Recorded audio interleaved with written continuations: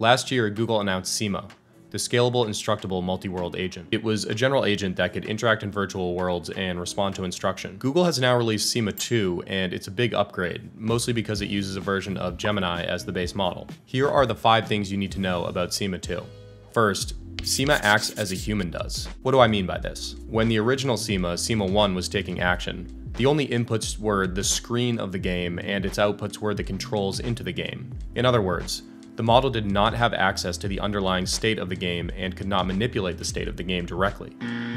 Let's see an example. Suppose you're playing Minecraft and you want to mine coal. For those unfamiliar, it means identifying a block that looks like this and then interacting with it. If the in-game character is looking away from the block, he can't see the coal, but it still exists in the game state or its internal representation of the world. In other words, the game itself knows the block is there, but that information isn't available to the player because it's not in his viewport. It seems that SIMA-2 also follows this restriction, although it's not said explicitly in the blog. This means that SIMA-2 has to interact in the world as a human would, with limited information, and then manipulate the world through the controls provided by the game. While some reinforcement learning paradigms and models have omniscient access into the game state, importantly, SIMA-2 does not. For example, in Minecraft, it can't just place a block of wood wherever it wants by internally manipulating the game state. It has to actually walk over to that point and place the block down. Number 2, SIMA-2 can reason. I just gave this example of mining a block that's outside the viewport. This is a great spot to highlight a crucial difference between SIMA-1 and SIMA-2. If SIMA-1 were in this position and it's given the task, mine a block of coal, it could very well fail at this task. This is because mining the coal requires an intermediary reasoning step. That is, you first have to find the block of coal before you can mine it. SIMA-2 can reason about the goal and understand that it needs to perform an intermediary task in order to accomplish the goal. SIMA-1 cannot do this. It was a strict instruction-following agent. So SIMA-1 was instruction-oriented and SIMA-2 is goal-oriented. The DeepMind team attributes this ability to their usage of Gemini as a base model in SIMA-2. And there's another cool result of them using Gemini as the core model. That brings us to number 3. SIMA-2 understands multimodal prompts. Now, this is probably my favorite fact about SIMA-2. SIMA-2 can accept multimodal prompts, meaning you can do something like draw a spaceship and then tell the agent to find it. Again, the launch blog doesn't really go into the interplay of this SIMA-2 capability with other capabilities. For example, can we instead draw a fire and then ask SIMA-2 to make what's depicted in the drawing? For this to work, it would need to understand that the image is of a fire, reason that it needs to collect sticks and flint or wood and flint or something like that, and then complete those actions to make the fire.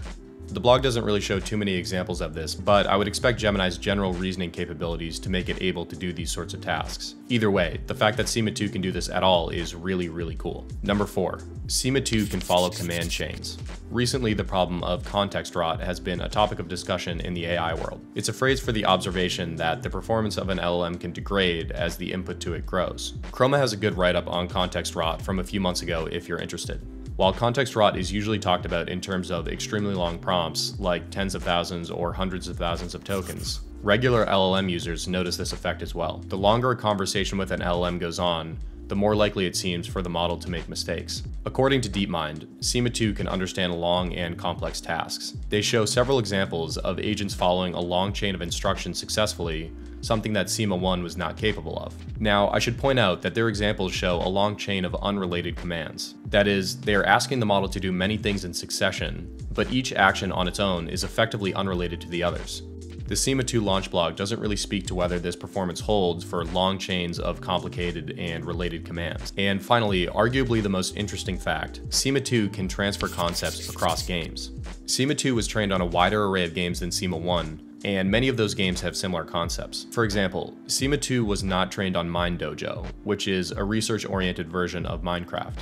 But SIMA-2 is still able to transfer the concept of mine to this game and understand what it means to mine a block.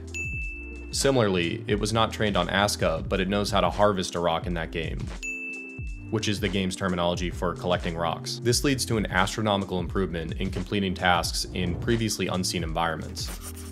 So those are the 5 key things I think you need to know about SIMA-2. But for me, the most fascinating question isn't what SIMA-2 can do, but how it gets better. SIMA-2 actually uses Gemini to improve itself, and I think that's the real story here. I made a whole video breaking down how this AI-powered feedback is the secret sauce that powered this leap forward. If you want to understand the why behind the what, you can go ahead and jump over to that video now. Otherwise, let us know what you think about SIMA-2 in the comments. But I want to talk about one specific part of SIMA-2 that was tucked away at the end of the blog. It's this image on how SIMA-2 improves itself.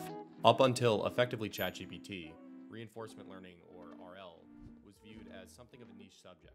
Sure, there were some problems that were best